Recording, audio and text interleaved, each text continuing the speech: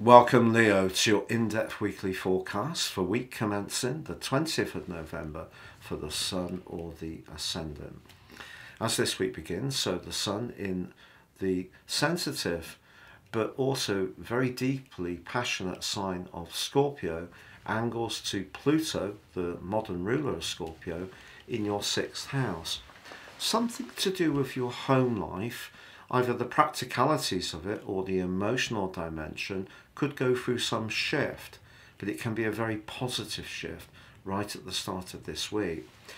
Because the Sun and Pluto can, along these two houses, 4 and 6, be to do with structures in some way, you know, for example, ordering your home, 4th house home, 6th house, decluttering, making sure everything is working in a very smooth and efficient way.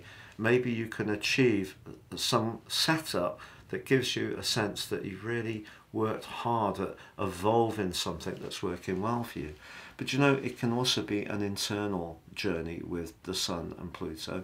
Something can shift in you in terms of understanding your emotional needs, the Sun in the 4th house, and also how you can actually output or improve your sense of comfort with making sure the practical dimension is working as efficiently as it can.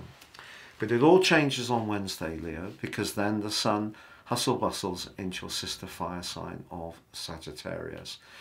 The Sun in Sagittarius is freedom loving, it's independent, it's adventurous, can be outspoken and opinionated, but for you this is house 5.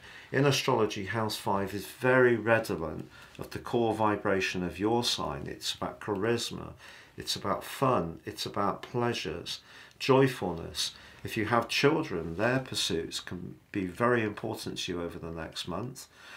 But immediately, dour old Saturn blocks the energy, the radiance of the Sun.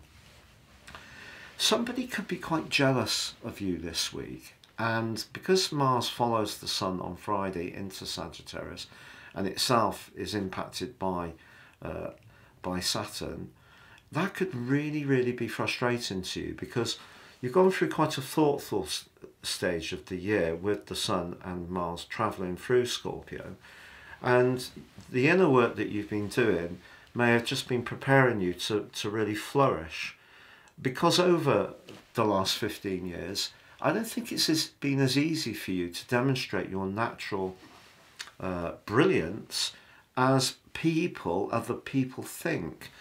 And it's not because your flame has been completely dimmed, that would be impossible. It's more that you've been caught up in servicing the needs of others, and that's because of Pluto being in the 6th house. So you've kind of been a bit torn between the things you've wanted to do for yourself that, you know, that are creative, imaginative, artistic, fun. You've been torn with trying to work with those things, but at the same time support those other people or situations. Maybe it's shown up most of all in your work. You know, you've maybe had to work very hard in a very dedicated and disciplined way, perhaps in a role that doesn't let you flourish quite as much as you like.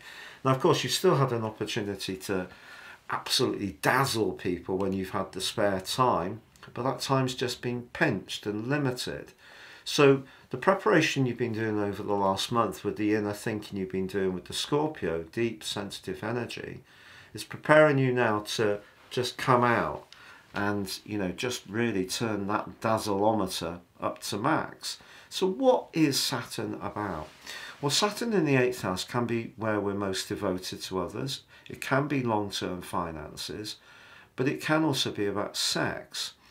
Maybe in a close relationship that you're already in, your desire for playfulness and socializing, but also to enjoy, you know, getting up close, having a laugh, but also enjoying that warmth and touch and affection, 5th house, could in some ways be inhibited perhaps by your own inner senses, or it could be somebody else who's proving to be remote and difficult. Maybe It's not going to happen around your romantic situation that Saturn shows up. It could be, as I mentioned, that somebody that you're connected to in some way or another just doesn't really like you manifesting the best side of you. And you always feel that if you do turn it on, that they pull away. So there could be some of that this week, which can cause a lot of frustration, almost all the way to anger, if you feel that someone just seems to want to sabotage you when you're getting into top form. And then Friday through to Sunday, Mercury squaring up with Neptune.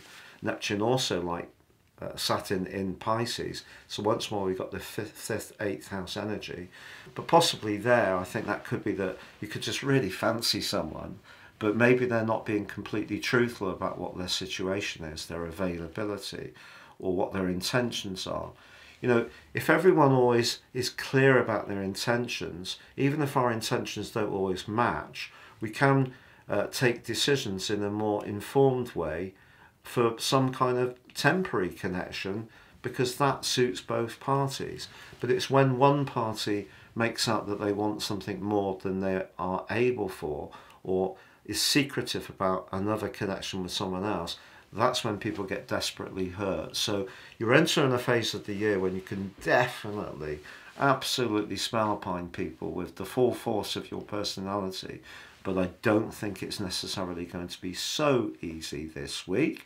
Or it could be that just Saturn in the 8th house means that money is a bit tight just when you want to splash out on Christmas presents or go out and have a really sociable night with your friends.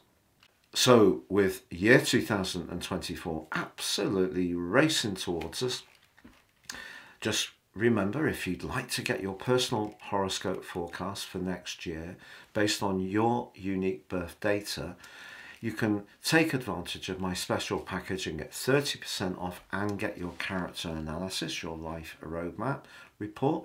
But also you can get your year 2024 zodiac forecast for all the signs, your Chinese forecast for all the signs, your Indian forecast, your Vedic forecast for all the signs, absolutely free of charge if you buy that package. Please see beneath this video for more. It's been a real pleasure being with you, and thank you so much for joining me. I'd be honoured if you would like, comment, share or subscribe.